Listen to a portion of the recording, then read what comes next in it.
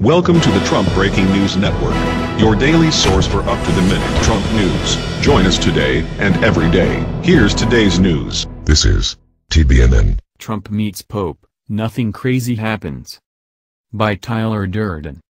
President Trump and the Pope came face to face after the mainstream media had promoted this clash of the titans as likely to end in fireworks as the two world leaders sparred over border walls, socialism, immigration, global terror, and whatever else the media thinks will divide the world most effectively. Sadly for the media, nothing crazy happened. The Pope even joked with Melania about how big Trump was. Maybe that's enough of a slur to raise CNN's threat level? Thank you. I won't forget what you said, Trump told Pope Francis, before leaving the Pope's private study after a half-hour private meeting.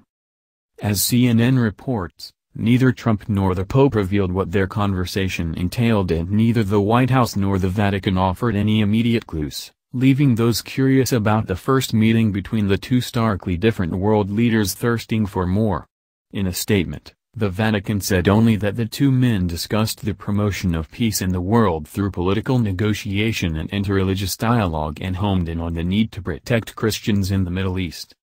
He is something, Trump said of the Pope later in the day, during a meeting with Italian Prime Minister Paolo Gentiloni. We had a fantastic meeting.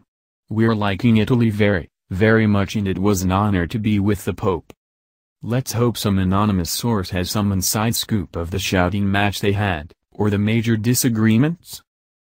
That's the news. Join us here every day.